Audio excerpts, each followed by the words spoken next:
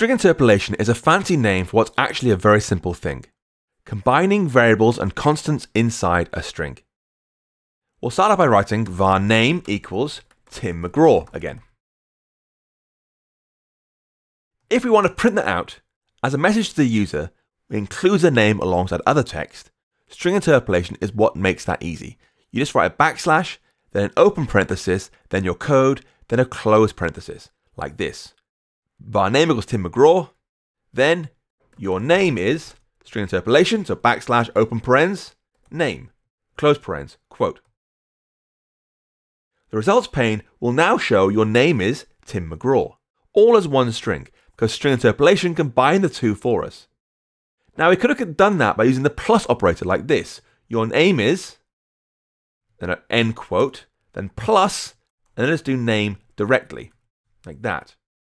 But that's not as efficient, particularly if you're combining multiple variables together.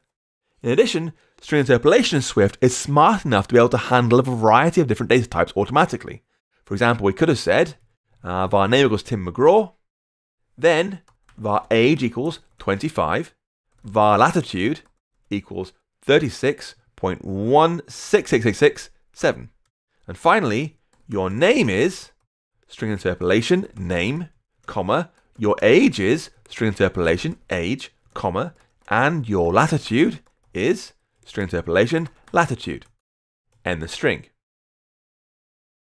Doing that using plus is much more difficult because Swift doesn't let you add integers and doubles to a string.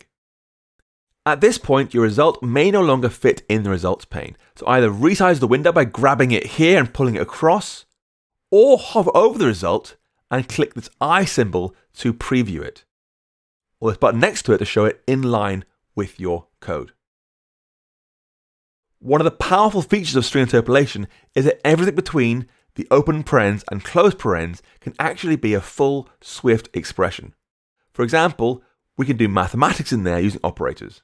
We could say var age equals 25, then your age is string interpolation age, years old, and in another string interpolation age, years you will be, string interpolation age star 2, and end the string.